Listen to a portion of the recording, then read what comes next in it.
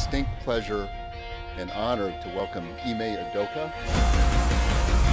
It's an honor to be part of this historic franchise.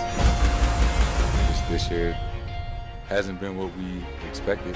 Celtics were up 19 on the Bulls last night before blowing that lead and losing to Chicago by 14. Every team knows we're trying to go to Jason and Jalen. They don't want to pass the ball. The Celtics have lost 6 games that they led going to the fourth quarter. They're currently number 8.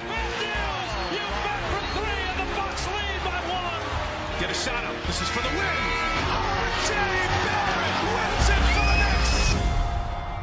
I know at that moment the energy was about to change, so I tweeted it out. Celtics are embarrassing right now. He is not human. We got a new group, new coaching staff, and we learning on the fly. We're not making excuses. We just stay in the course.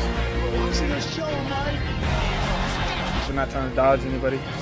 Whoever we play, we're going to be ready. Everybody prepared for Kyrie and KD? Celtics are the number 2 seed as we head to the playoffs. Kicks it out. Smart fakes. Inside. Tatum spin. With the left hand. He is cooking. Gets by Giannis and throws it down. And 1. Tatum scores. Williams, 3-pointer. Pritchard, 3-pointer.